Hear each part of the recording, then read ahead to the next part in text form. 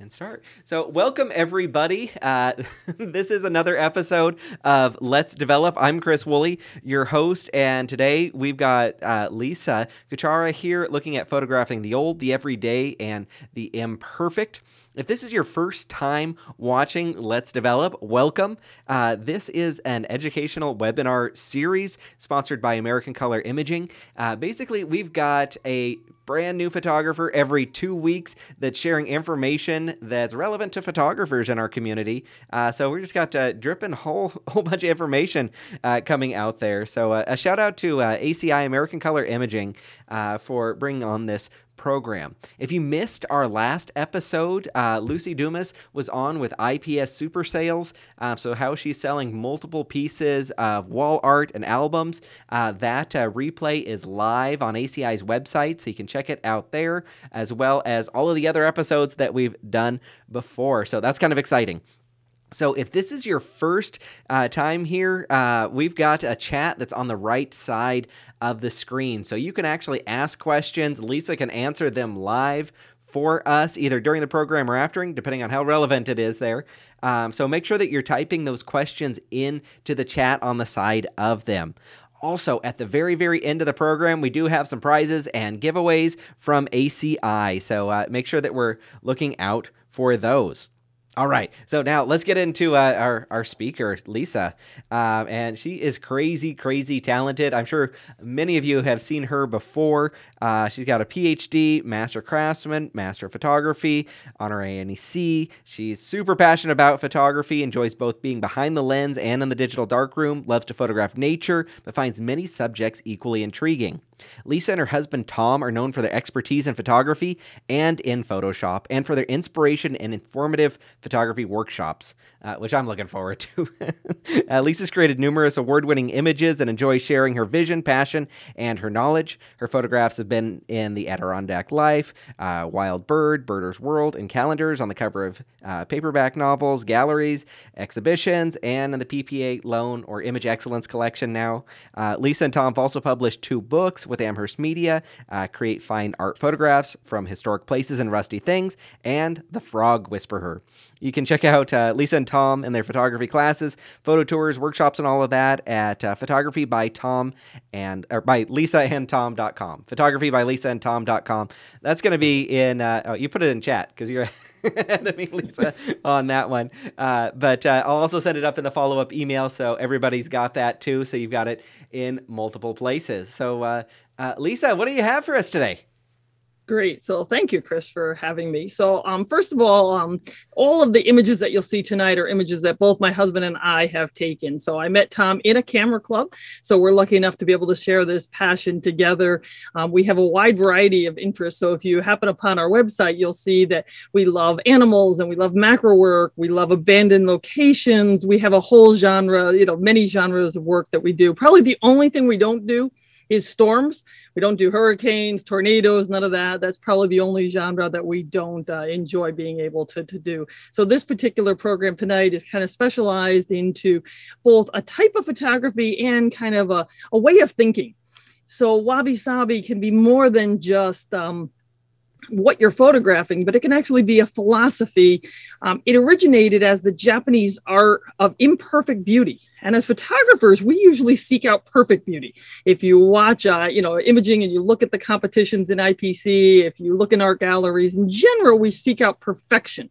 And we're going to see something very different with wabi-sabi in that we're looking at things that might not be perfect. And as I said, it can translate into a way of life that focuses on kind of finding the beauty, no matter what's happening in the world or in your life or that day that you go out for that particular photo shoot itself. I think we all need some of that right now, right?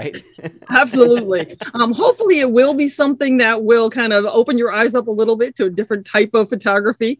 And maybe you inspire you. Maybe you're somebody that doesn't like the colder, we asked everybody what the temperature is where you're at. Maybe you don't like the colder, temperatures and you do more of your photography inside. Maybe, the pandemic has got you down. Maybe there's just times where, you need to be able to think about a different type of subject. So hopefully this will open your eyes and you'll be able to come away with this with an appreciation for things that might be in your garage or in your basement or in an old relative's house. The first part of it I'm going to talk about is going to be looking at flowers. And generally, when we think about photographing flowers, we look for specimens that are perfect. We look for things that don't have any blemishes. As soon as they're past prime, we throw them away. I'm going to encourage you not to throw them away. As a matter of fact, at one point, our pet sitter, we have 3 dogs, a cat, lots of frogs and chameleons. And our pet sitter said, you have a lot of dead flowers around. I don't mind while you're gone, we can throw some of them away for you. And I thought, no, we're saving these for projects. One of the pictures in here is a flower that was actually, it's over 3, actually now this is the 4th Christmas. I got it as a Christmas present, and it was sitting around for 3 years before I photographed it. So it's looking at things that, again, we might turn a blind eye to and not really think about. So other people are saying they have dried flowers that are hanging around. So absolutely, it's a wonderful thing to be able to, have a different appreciation for it. Certainly during the beginning of the pandemic, when Tom and I weren't going out and, beginning of 2020 there, when we got our flowers, we tried to make the best of them. So we certainly had flowers in all different types of, brand new that we would get, and then ones in various states of decay as well. I certainly love photographing beautiful things. Tom and I are always seeking out wonderful backgrounds and perfect subjects. So we don't differ from the general photographer in that sense. It's just once those flowers start to lose their petals and wilt, we love them just as much. So a calla lily is beautiful in its prime, but what happens when it's lost all that chlorophyll? What happens when it's dried up and decayed? I find it equally beautiful. So what I did during COVID is basically we canceled all our trips and we were home, as many people were in March and April of 2020. And we transformed all of our horizontal surfaces in the house into little photo studios. So we dragged out all our light boxes. We have 3 light boxes. So I have an old slide box. How many people have an old slide box that's sitting around in their attic, in their basement? Drag that old slide box out. So if you have an old light box, put that in the chat that you have that, because I'm going to show you things like this that you can use that for. I also have a nice daylight 5500 K, a nice wonderful color calibrated light box that I use for certain things, but I don't want to scratch that up so much, right? So that old light box may be something that you can pull out. And then I also have a 3 foot by 4 foot wonderful do-it-yourself, somebody made for me light box. So the light box you can use by putting it behind your subject, such as this calla lily. And then you want blinkies, right? We've been taught blinkies are bad. If you went from film to digital, you were taught that. As soon as you got your first digital camera, you were taught blinkies are bad. For high key subject, blinkies are good. We want the whites to actually be white. We want our subject not to have blinkies, but we actually do want the whites in this case. And that is one thing with those old light boxes. They often aren't quite as even. Maybe there's some, you can see kind of somewhere the bulbs are. So you actually purposely want to overexpose your picture to get a nice clean white background. So some other people said they have light boxes. So pull those out during these cold winter months. There's all kinds of fun things that you can do with them. I love them like this, just high key, straight out of camera. And if you actually look on our website, about half of the pictures that Tom and I take are pretty much straight out of camera. Maybe we did a small crop because we tend to like the 4:5 ratio. We might have, bumped the clarity up a little, but about half of our pictures are straight out of camera. The other half, like anything goes. Hey, 300 layers, Photoshop, I'm game. So we basically believe we're the artists, we get to pick what we want. So I love this straight out of camera, but I also love it putting textures on it and color blend modes on it and twirling it and doing fun things with it as well. So you'll see, both of those types of genre in our photography. This program is probably more about straight out of camera, but you'll see some definite Photoshop in there, and I'll talk about that as it comes along too. You can do this on, a low-key background as well. So one of the areas that I set up was just a cheap poster board, $5 from Staples. They have those scientific poster boards that you can get. So I just had a low-key setup in addition to all these high-key setups there. But as the tulips started to come in March and April, as the petals started to dry up and wilt and fall off, it was almost like these flowers are taking on their own personalities. So they came in all identical, almost like the Stepford Wives. And then as they aged, they showed their inner beauty and revealed that beauty in there. So it was really interesting to be able to photograph them. I tended to like the high key because the light kind of almost became, translucent, where the petals were translucent on there. So I did a lot of this high key. And again, most of the time my light box is standing upright, my subject, and then my camera. But I also could actually put that light box down as well. So I had the option of being able to do lay flat. So as I said, I have 3 light boxes. So in general, one was lying on the table and the other 2 were in an area where I could actually prop them up. When you do lay flat, it's so much fun because you can take any kind of subjects and put them on there. For most of the subjects I was using, just the light from the light box was enough. But occasionally I would photograph something like sunflowers or broken glass where I would actually need a little LED light. So I would use a little LED light for some fill light. But I would say 90% of the time, the light was coming just from these light boxes here. You could use a wide angle lens like the last picture. You could use a macro lens like this picture. So you have a lot of different ways that you can photograph these subjects. The same subject you could photograph day after day because it looks so different day 1 than day 3. So you get a lot of bang for your buck when you kind of get these subjects in. It seemed to me that the tulips were almost taking on personalities. They started looking like dancers. They started looking really interesting.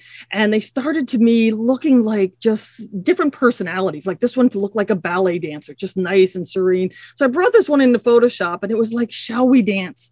And the 2 tulips kind of come together. And in the next move, they kind of pull apart in that dance. So they started taking on like personalities and stories. And it started to get fun to be able to kind of assign a genre to each one of the flowers as it came in. The lilies came in, and when they dried, they certainly didn't look like delicate ballerinas. They looked to me more like Russian dancers, and I could hear a different type of music in there.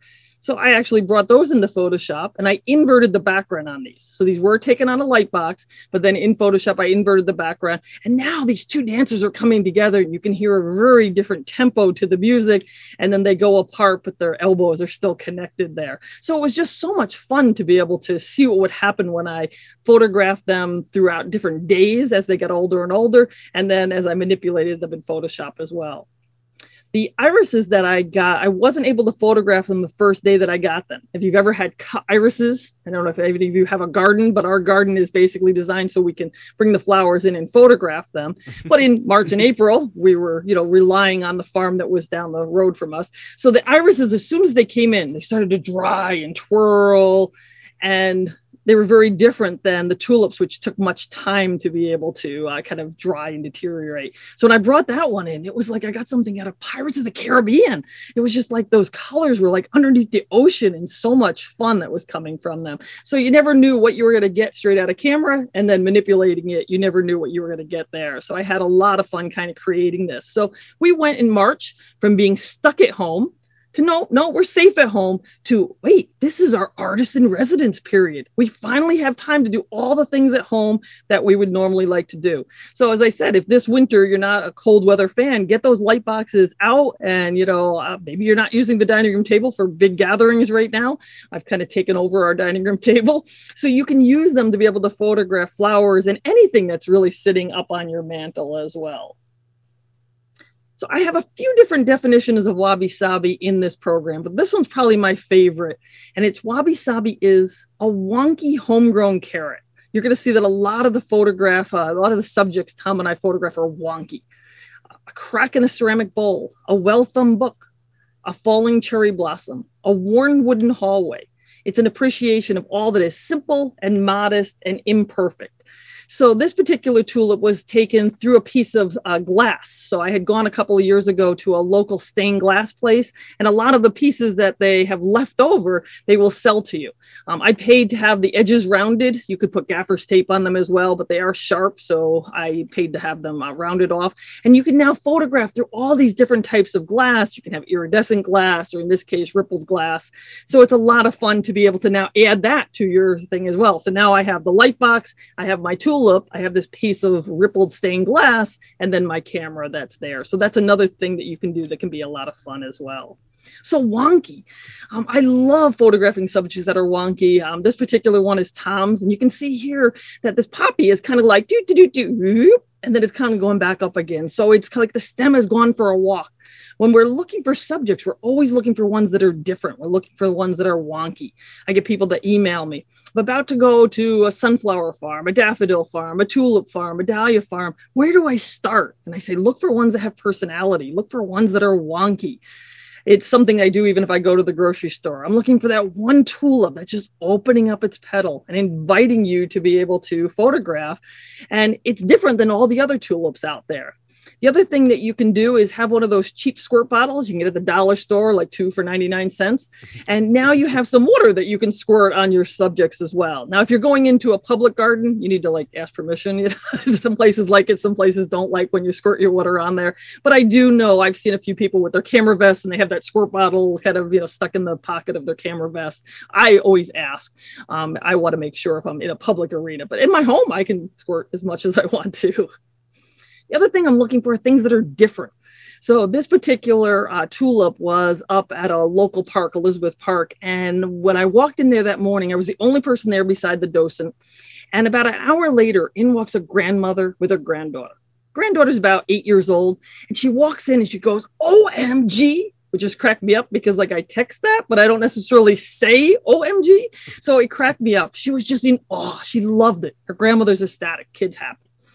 About 15 minutes later, the granddaughter's like, okay, grandma, like we've seen this, like, where are we going next? Well, they hadn't gotten around yet.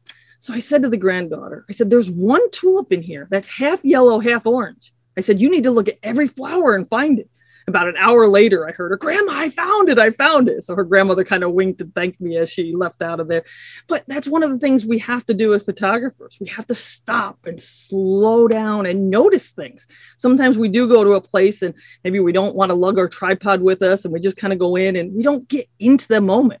The tripod's not just to make our image steadier, it's to make us slower, to make us appreciate things like this. Maybe if I hadn't had my tripod with me that day, maybe I wouldn't have noticed this flower. So it's one of those things that kind of train your eye on and to train yourself to see details in there as well. I also look for things like this, wonky, right? We have these, conjoined twins. We're actually seeing more and more of these in our flower community now. I'm not exactly sure why, but they're certainly on the increase. So if you can find something like this, how fascinating. And usually the two, just like twins, have completely different personalities. I found this particular one at Longwood Gardens. I was doing a program for a camera club down there at the end of October. When I found out that there were only 15 minutes from Longwood Gardens, I said, well, I'll definitely take my camera, I'm going. But there wasn't a lot of flowers in bloom at that time, and their holiday things hadn't been in yet. So I photographed this and I thought, wow, if this isn't the epitome of wabi-sabi, we have this one blossom in the peak, and then we have all these ones that are 5 and 10 years older as we go up and up the stem. So it was really fascinating to be able to find this particular one. This one was actually photographed using focus stacking. So the background was really distracting. So I needed to focus it at f2.8 and then focus stack it where each one of those individual blossoms would be in bloom.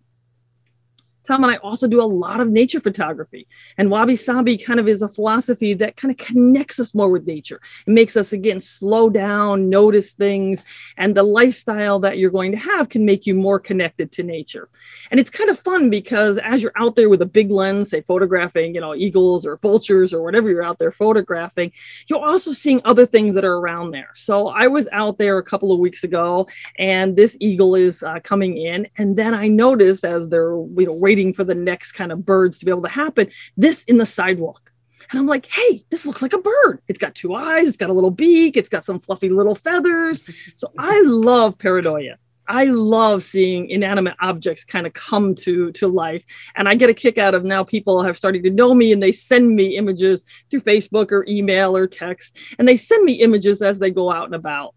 So this particular day, I was about to go and photograph a pink Cadillac, and I'm walking past the building on my way to this pink Cadillac, and I'm like, oh, there's pareidoia, there's Jimmy Durant. I gotta go stop. So I've got all this gear with me. I'm about ready for it to get dark. I'm gonna have one camera kind of doing star trails after I light paint this pink Cadillac. I've got another one we're gonna do Milky Way. I've got all this stuff, and I had to stop. And I had to be open to the fact that this thing was just screaming at me, inspiring me to come and photograph it with the big nose and the eyes and the, expression that it have. So I love finding pareidoia. I love finding these inanimate objects. This is at a prison out in West Virginia, and every one of the cells in one particular ward had the sink in it, and the sink had this face in it. And I can just imagine every day waking up to this judgment of, why'd you do that? How did we end up in here? We should have taken a different path. And, kind of like, when you're stranded on an island with a volleyball, you have this face talking to you and kind of judging you in a way. And it was so interesting to see every one of the cells had one of these faces in it. So pareidoia is basically, if you think of like the ink blot test, if you think of looking up in the sky and you see a bear, it's basically you see things that are really not supposed to have a pattern, but they do have a pattern. Like this guy here smoking a cigar at the airplane graveyard. And it's kind of fun to be able to see. Cindy was with us at an old car yard and she saw all kinds of things. And she's like, what about this face? What about this face? What about this face? The more you start to notice faces, the more you will notice faces. So this particular workshop we were at, we found a cat and we found a mouse. So you never know what you're going to find when you're going about. As you start to see them, you'll notice them more. You notice them out in nature. There can be leaves that are like this. You can actually find all kinds of cool things just randomly, right? Those two eyes. Without that, the nose and the mouth wouldn't have really made it. But those two eyes made this leaf have a face in addition to the acorn and that little pine needle. In the fall, you get all kinds of things like this little guy with this expression and the hair going on. You get rusty metal giving you smiles and fun things like that. This little dog here, this particular owner of this car yard kind of like, well, why do you guys want to photograph this stuff? Like, it's just a bunch of old junk and we use it for parts to make like nice old cars, new old cars. And he didn't quite understand why we wanted to photograph in his yard. And I said, would you like some pictures? And he said, I've looked at this stuff every year for like 40 years. Why do I want any pictures? But we made him a canvas. We picked our 9 favorite images. And this was one of the 9. And we gave him the canvas and he said, I know where that dog is. He says, I've lived here for 40 years. I've never seen it, but let's walk over here. I can tell you based on that color red, it's on this particular car. And he walked us over there and he actually did put the canvas up above his mantle. And he said, I finally get like why you guys want to come to our old car yard. So it was kind of fun. Pac-Man that you could find in an industrial building. So that could be interesting as well. It's just something that makes you happy, right? It's kind of silly that you can see pareidolia, but it can actually make you happy. And that's what our photography should be. It should be fun. The first time that we tripped the shutter and we photographed, a person, an animal, a bird, whatever that subject was, the first time you had so much fun out of it. And then you decided to get better. So you joined a camera club or you joined PPA, you got a mentor and you said, I'm going to get better. And you continued striving. We should all be always lifelong learners, but all of a sudden, maybe there wasn't quite so much fun in it, right? It became something that we were starting to photograph for the competition or for the judges, or we started to, realize, well, our stuff isn't really so good. You go through that process where everything is good and then everything sucks and then everything is good again. So, you go through those phases that, it kind of takes the fun out of it. It can be really difficult sometimes. You try to post your stuff on social media and you get, a few likes and you go, why don't I have more likes? Well, you're competing with millions and millions of other images out there. So how do you compete with those images? You don't. You're shooting for yourself. You're shooting because it was fun. And I think sometimes we forget that. I think sometimes we realize that we have to make money or we have to do competition or we have to, get likes. We have to have something that has significance in it. But we do it because we love photography. That first time we tripped the shutter and maybe it was a completely blurry bird, but it's still like your favorite bird picture. Or maybe the sunset was right in the middle. How many of you have a picture of a sunset and it's like right smack in the middle and you look at it now and you laugh, right? You used to love that picture. I have one that's framed and it's the 16 by 20. The horizon's crooked. The sunset's right in the middle. It's, but at the time I loved it, right? Then you start looking at it and go, it's not quite so good anymore. So it becomes difficult.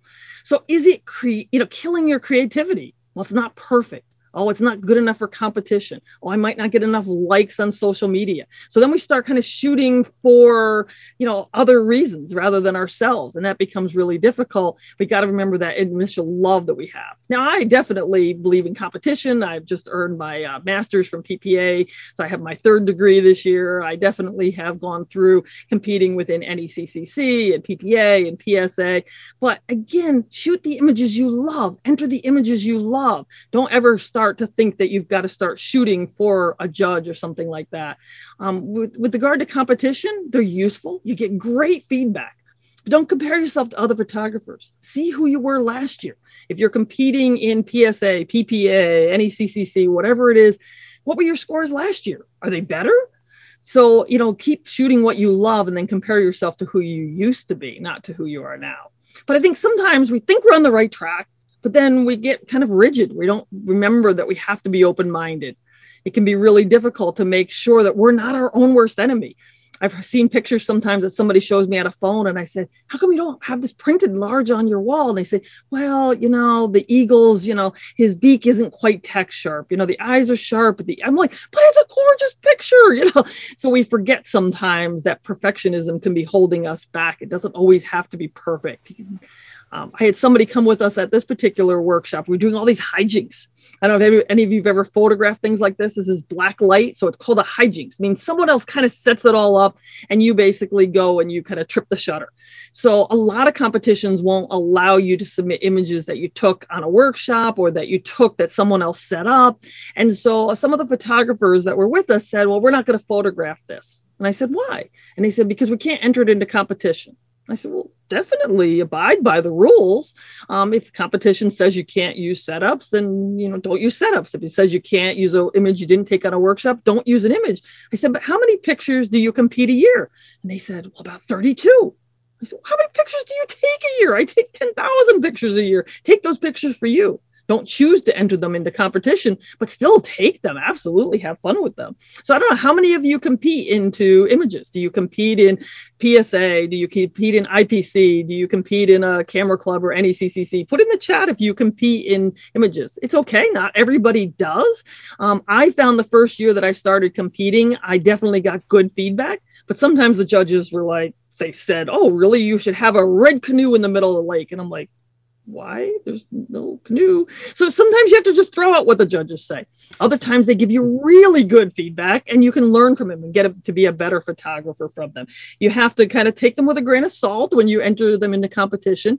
And you certainly, if your goal was, say, to get on the cover of a magazine and you said, well, I only shoot landscape pictures, well, then you're probably not going to get on a magazine cover because they probably going to want a vertical, right? So sometimes you have to, shoot for the competition or shoot for the judge or shoot for the gallery. But for the most part, shoot for yourself and then enter into competition what you think the judges might actually like.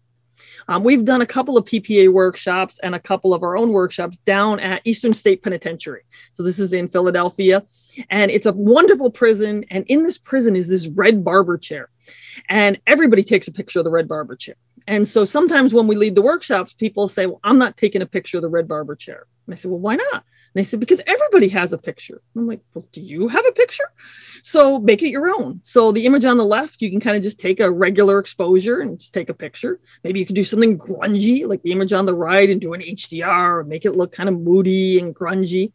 Maybe you could do something like this, which is an HDR panoramic image. This is actually 77 images stitched together, creating this HDR panoramic. But then I went one step further. Philadelphia is below sea level. All this controversy over climate change and what's going to happen. So I flooded it. And I thought, okay, maybe no one else has this image of the red chair. So make it your own image of the red chair. Kind of have fun with how you're going to take that particular image. Another way you can get into your own head and kind of be your worst enemy is when it's coming up to be winter. I am not a cold weather fan. I much prefer the other 3 seasons.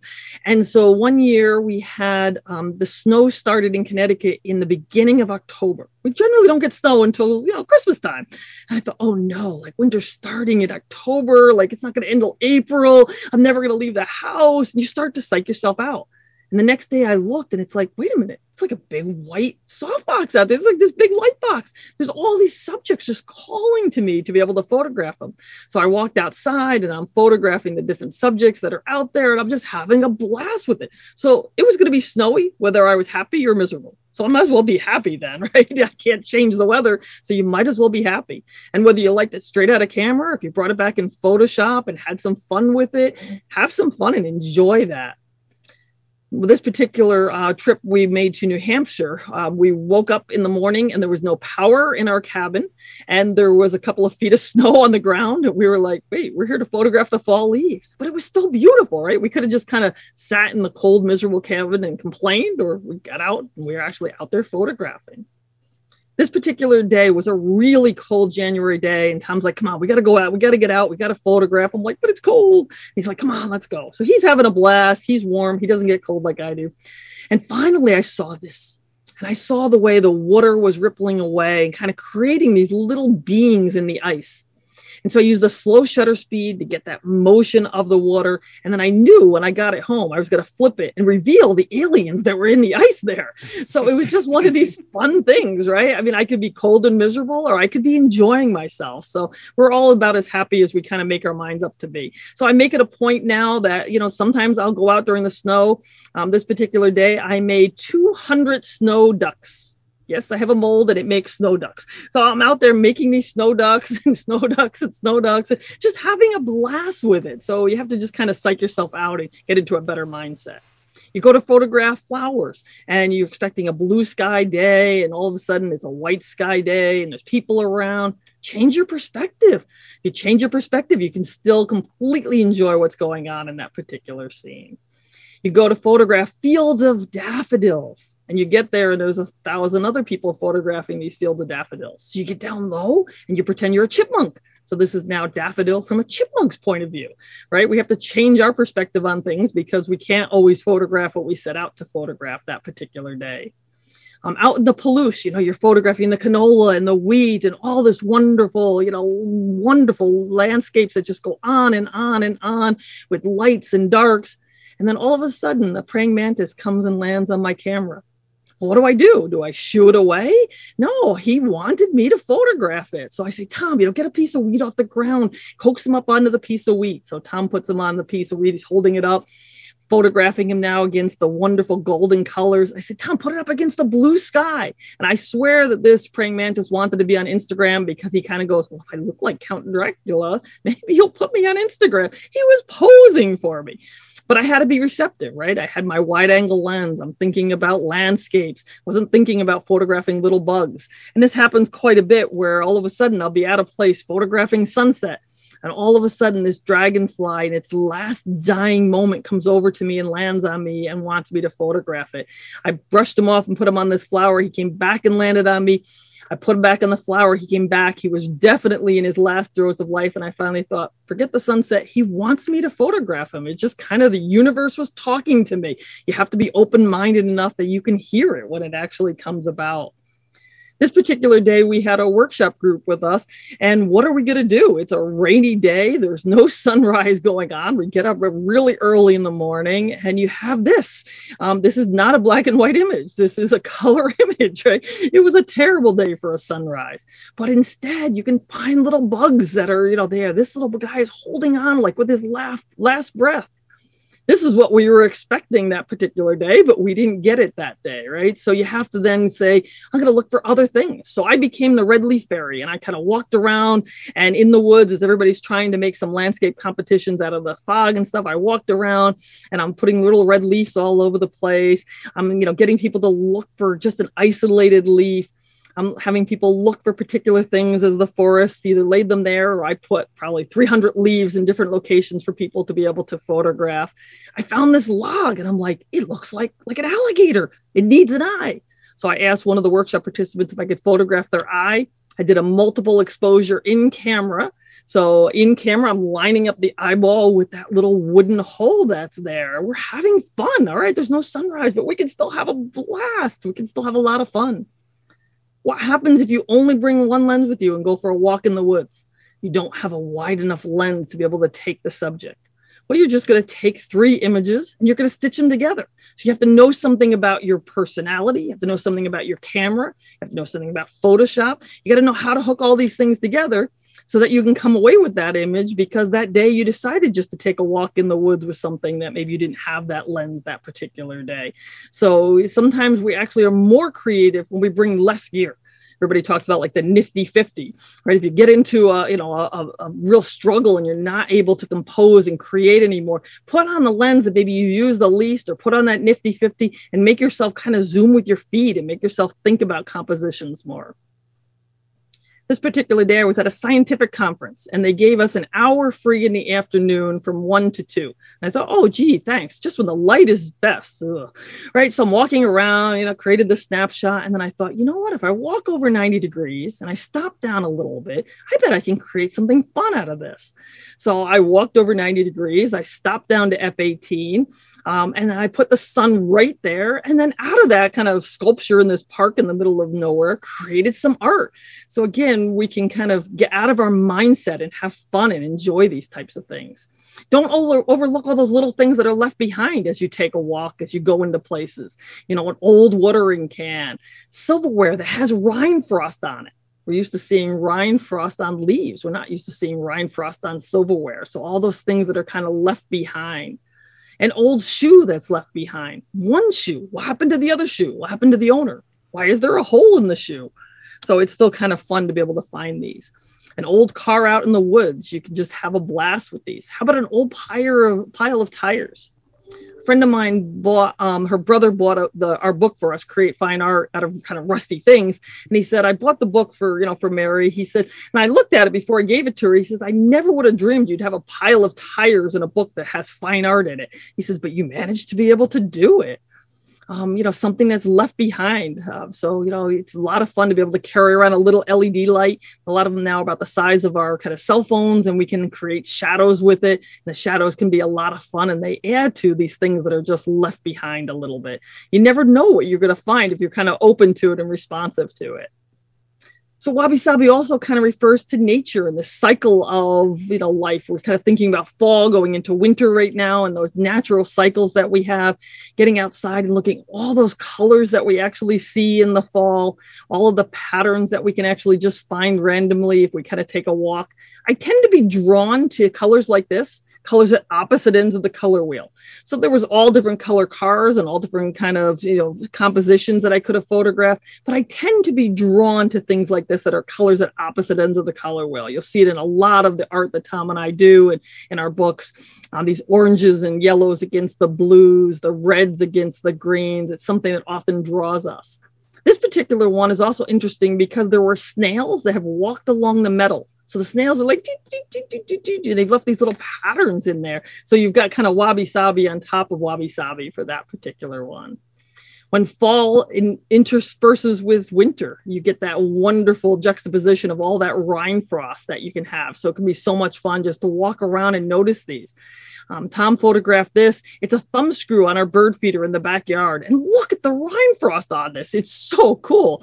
It kind of looks, if you turn it like 90 degrees, maybe like Albert Einstein or a newborn baby or something with all that hair on top of it. It's so cool. So it's stuff that can make you, laugh and have fun. But, you have to stop and notice those types of things. Wabi-sabi can also refer to people. So it can refer to celebrations of our cracks and our crevices, our laugh lines and our scars, our imperfections, fingerprints that maybe are on your refrigerator or on your sliding glass door, all the other marks that time and weather and loving use have left behind.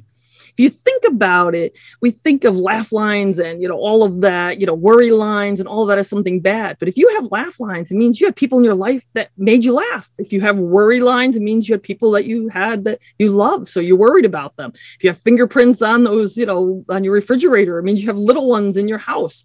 So it's one of these things that absolutely is fun. But it's something that our society doesn't necessarily, appreciate as much. That, somebody with this old weathered, fisherman type of look.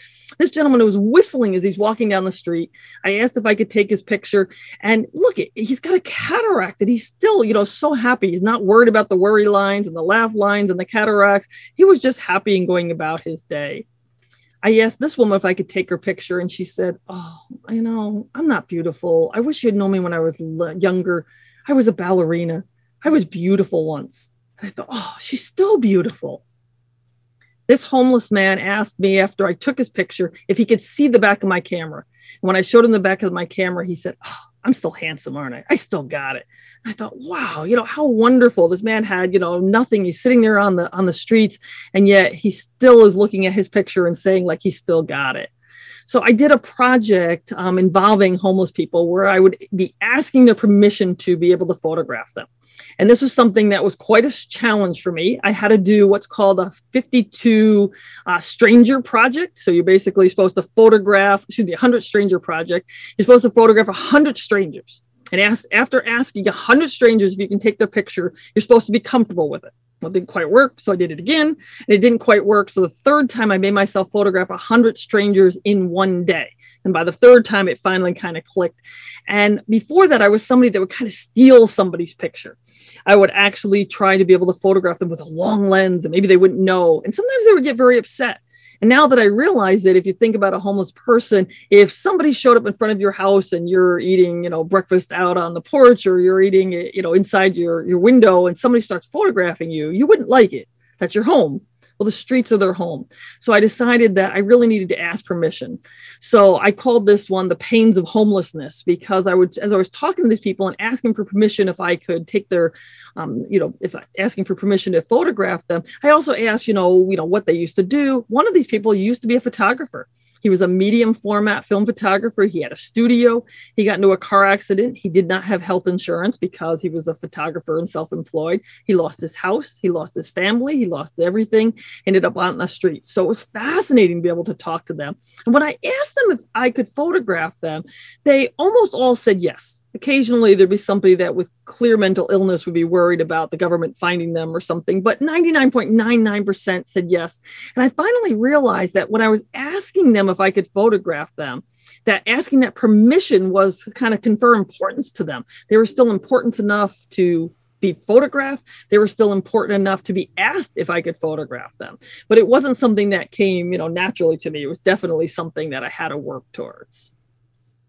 Wabi-sabi can also be kind of the antithesis of Western civilization and Western notion of beauty, which is more perfection, monumental, enduring things. Certainly wouldn't think of bird poop as being, artistic, but when I was out photographing the homeless people in San Francisco, I was also photographing lots of bird poop, which made people look at me like I was a little strange because I'm now photographing bird poop on the side of the street. But I put this one into a PPA image competition, and it actually did get a challenge. And one of the judges just laughed aloud, and he said, "I've never seen somebody put bird poop on a restored car before. Like we clean it off, we clone it off." So if I can make somebody laugh, that's great. This particular one here was a car that I photographed in Cuba. And when I brought it home, I did some manipulations with it. I did a mirror image and then a filter polar coordinates on it, and then put some eyeballs into it. And this actually just won the Scott Kelby Guru Award. So once a year he does at Photoshop World, where he awards people, So I had two images that were in the finalists, and this particular one won the Guru Awards for creativity. So it was a lot of fun to be able to do this type of thing. Here's the plant that is now a 4-year-old plant. Been sitting around in my house for many Christmases. And I kept saying, one day I'm going to photograph this plant. Well, I'm home, it's a pandemic, might as well photograph it. So I bring it downstairs and put it on top of my dryer. That's where my light painting area was during the pandemic. And I used a flashlight to be able to light paint it. And then I brought it into Photoshop and created kind of this flower out of it. And I thought, it sat around for that many years. I had to do something special with it to be able to be rewarded from it. So this is the light painting station that's down on top of the dryer. It's just a $1 piece of mat board and then $4.99 piece of, staples. At our studio, we have a room that's dedicated to light painting, but for a few months we weren't allowed into there. And so this enabled us to be able to get through those months. This is our artist in residence period. This is the time period where we can photograph things that maybe other people don't think about. So creativity is seeing what everyone else has seen and thinking what no one else has thought. So that very same dryer died during the pandemic. We had to get a new dryer. And so they took the piece of dryer vent out and they left it behind. And I said, oh, I got to light paint that. I got to photograph that. So I used some purple lights and some pink lights. And then I created a dryer vent flower. I thought probably not very many dryer vent flowers out there. So have fun as you're going through this. Think about things that are, important in your life. Toilet paper. Oh, we couldn't find any toilet paper back in March and April. Toilet paper seeds. I'm going to grow some toilet paper. So I planted some toilet paper. Nothing grew. So I'm light painting all of these as I'm going through this storytelling process. And I thought, I know why it didn't grow. It's got to be like a potato.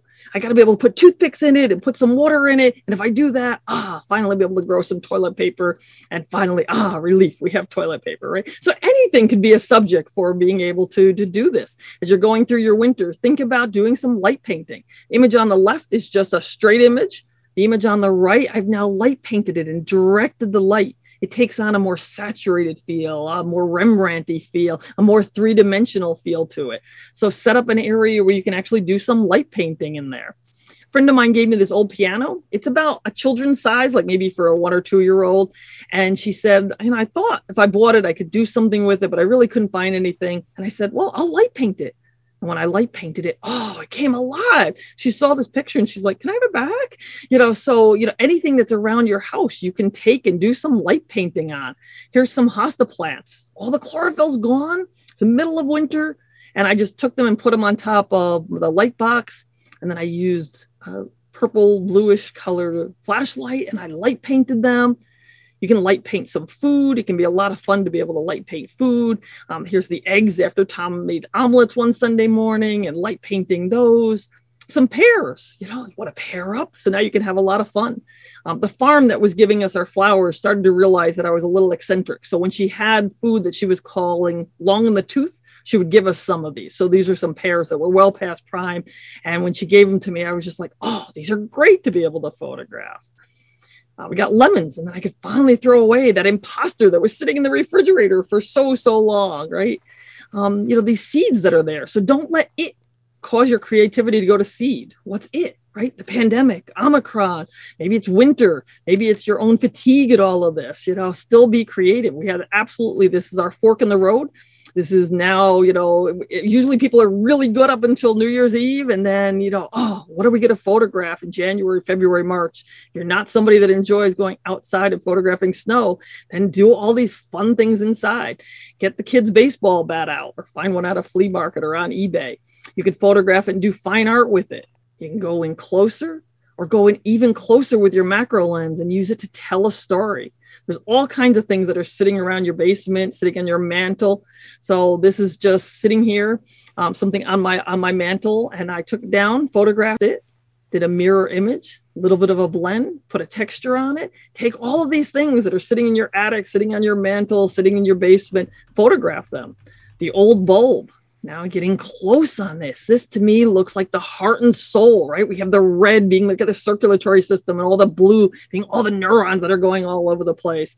You can photograph all kinds of things that are around, whether it is food, whether it's high key or low key, whether it's straight out of camera or whether it is photoshopped. Have some fun with it. Fall back in love with your camera. Remember back to that first time you tripped the shutter and you enjoyed that image so much. See things in a different light. Look down, look up, slow down, photograph, and hopefully this has enlightened you a little bit of something to be able to do during the rest of this pandemic, the rest of this winter as we're starting into January, February. It is now, we're done with the longest day of the year. It is only getting better and better and better as we go on from here, but it's a little ways before spring comes. So thank you very much. I'd be very happy to answer any questions that you have about techniques, about inspiration. Also, if you think of a question like a week from now, a month from now, please feel free to email me, message me. If I've inspired you to take a picture, I love to be able to see it. So tag me, send me an email, send me a link to your website. I love to be able to see what people are photographing as well. So please do keep in touch. And Chris, I didn't see too many questions coming through on the chat, but maybe I missed something. But if not, they can certainly add more into there. So Marietta, we had jaws drop the entire time, just like, holy cow, you were nonstop. I'm surprised you had time to breathe in there. Marietta did mention, so I am doing an all-day version of this for the Connecticut PPA. So it is this program expanded along with some Photoshop techniques, something to do with Adobe Camera Raw, which is the same as Lightroom Develop module, and something to do with mirror imaging. So I am doing an all-day version of this. So I think she has put that link into the chat as well. Yes, she has. So somebody said, how do you get the creative juices flowing? So one of the things that I try to do is have a few different personal projects going on. So I'm always thinking of different things that I can be doing to inspire myself. I might take on a project where I'm photographing, dead leaves for a little while. I might take on something where I'm bringing a toy figure with me and photographing that in a lot of different places. So I have at all times, probably, 5 or 6 different projects that are kind of going on that'll inspire me. The other thing is just to kind of, again, slow down and be receptive. So you get up in the morning. I am not a morning person. So for me to get up at 4 o'clock in the morning, get up for sunrise, and there's no sunrise, I just want to crawl right back into bed. But instead, I'm going to look around. I'm going to find something to be able to photograph. And I think that slowing down and noticing those types of things that are out and about help you to kind of feed that creative soul. And I think the other part is that that perfectionism part. Like, right, we all want to learn and we want to do better, and we see someone else's images better than ours, or got more likes than ours, or scored better in competition than us. We've got to remember that, again, we're gonna, competing against ourselves. We want to make sure we're a better photographer than when we were the year before. Don't let yourself get down by seeing someone else's picture and then kind of like, oh, mine's not as good or something. And because that's the killer of creativity, is when we get down on ourselves. Trying to be perfect and only looking for that absolute perfect stuff. Yeah. Well, if you do have questions, put them into chat right now. We've got some prizes to give away, so we'll do that. We'll hang on if anybody has any last-minute comments. Getting lots of people saying about how wonderful you are, and I know that was definitely inspiring and quite a treat as we're heading into the holidays there. So let's look at some of those prizes from American Color Imaging. Before we get to that one, they do have a special going on for anybody that's watching, and get 35% off of any backgrounds and flooring from Background Town. Check your email. The code for doing that's going to be sent out in it. But let's give away some prizes because that's fun. So first up, we've got a $50 lab credit to ACI. So let's see who our winner is here on this one. I always love giving stuff away. And right on the edge, that is Ron Barbosa. Fantastic. All right, so up next, then, we've got a $75 lab credit. And see who that winner is.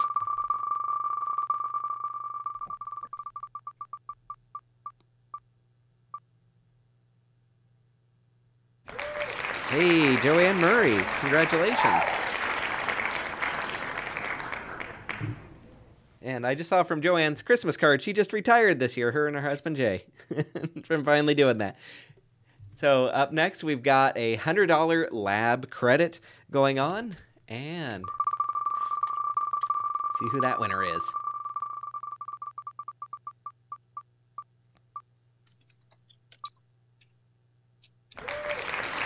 And Ronald Holloway. Just writing that one down so we can make sure that we're getting you guys your prizes. They're coming up there. So it doesn't look like we have any questions that are coming through on there. I do want to let you guys know about some of the upcoming episodes that we have. We've got a fun new lineup, and you'll notice some new colors and branding that we're going to be introducing for next year. Up next is Mike Busby's The Magic in Composition. At Imaging USA, we've got the ACI mentor team that's coming together, sharing a whole bunch of tips and tricks that are there. And then in February, we've got Mike Price talking about headshots, kind of a process-driven approach, how he makes things efficient that's there.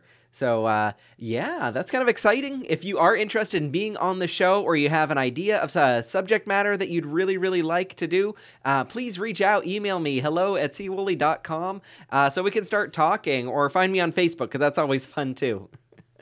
All right, well, I think it's officially holiday season now. Are we ready for enjoying the holidays? Get some fun with friends and family and all of that, Lisa? Absolutely. Yes. Thank you so very, very much for being on the show. I know I'm definitely inspired and going to be looking at things quite a bit differently during the holiday season. So that's kind of some fun challenges to put yourself through, to look at things in a unique way. Yep. I hope everybody ventures down into their basement or their attic and does something fun in January. So. Right. All right. Well, that's an official wrap then for 2021 for us. So thank you so very much, Lisa. You're welcome. Thank you, Chris, for having me.